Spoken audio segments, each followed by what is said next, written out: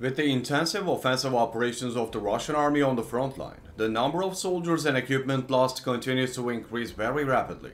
We are now in the year 2024, and it is estimated that the losses of Russian military personnel and equipment will increase with the new year. Russia has lost 391,470 military personnel since it began its occupation of Ukraine on Putin's orders.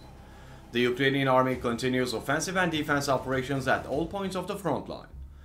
The Russian army has lost a large number of military personnel and military equipment on the front line in the last 24 hours. The number of personnel and equipment losses we are reporting to you is updated daily and confirmed by official sources.